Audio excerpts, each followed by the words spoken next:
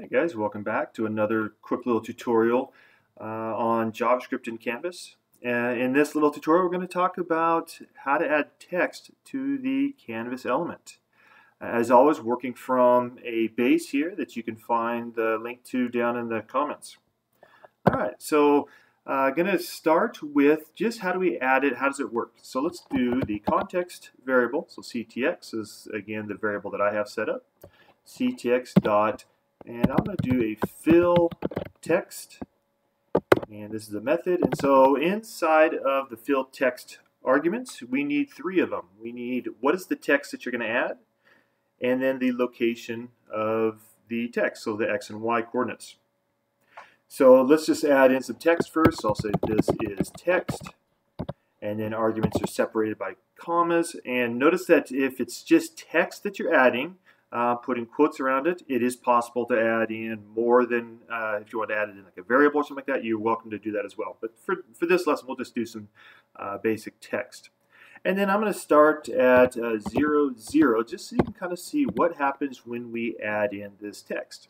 So when I hit run, you will see that it does not show up. And the reason it doesn't show up is this location 0, 0 is talking about the bottom left corner of the text. So it's the beginning of the text at the bottom front.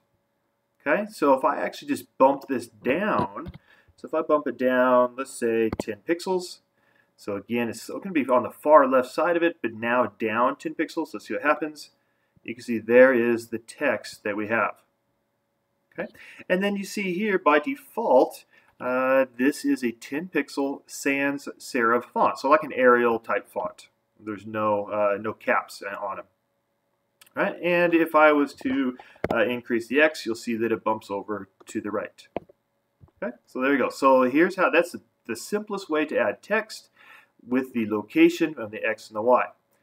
Well, let's do one other here, just so you can see what it looks like. Let's go ctx.strokeText. So, and I'll say this is more text, and I'm going to bump it over a little bit further. So I'll say 200. Oops, make sure I finish the quotes. I'll say 200 and down 10 as well. And when you do run, you can see that you kind of, well, that one looks more bold, but we'll make it bigger and show you can kind of see the difference. All right, so you have a fillText, which is the inside of it, and then you have a strokeText, which is the outside of it, the outline. Well, how do we talk about let's talk about how to change the font itself. So before you call these, we can actually set the font properties of it. So I'm going to go ctx.font equals, and all of this is going to go inside of quotes. The simplest way to do it is to just change the size and then the font family that you want to use.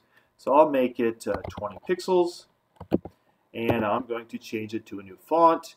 And the font just needs to be installed because on your computer. So this is JavaScript is client side.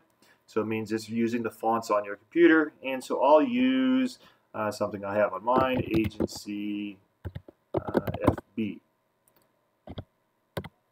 And let's see what happens when we run that. So you can see there is the font, a little bit bigger. But notice that because it's a 20 pixel font, it is actually going off the top of the canvas. So let's bump that down. Let's just move it down to 100, 100, and then that way we can see a little bit better. All right, so there you go. So you can see there is my font with the size, and again, if I make that even bigger, let's go 40, hit run. You can see there is the font, a little bit easier to read.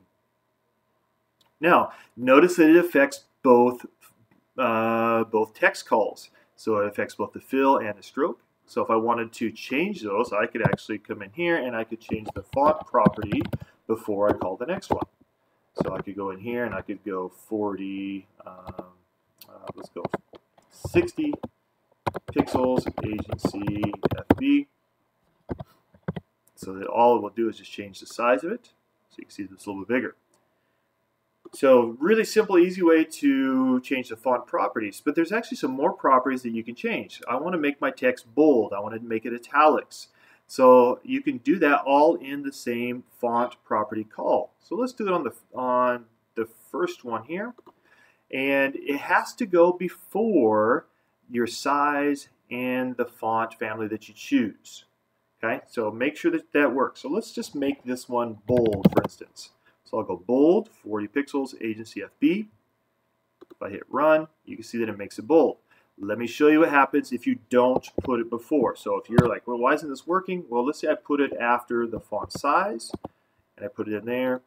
You will see that it changes the font. So it's not even the correct font anymore. And so the only thing it recognizes is the 40 pixels. And then it goes to a default serif font. So make sure that you put it in the correct order. Okay, so bold works. Let's make sure that's working again. I'll go down to the other one, and you can actually go italic if you want to do that. So you could go something in that regard. And you can actually add bold and italic together. So if I wanted to make bold italic this one here, you can see that we'll do that. And then one more little property to add in there would be something like small caps.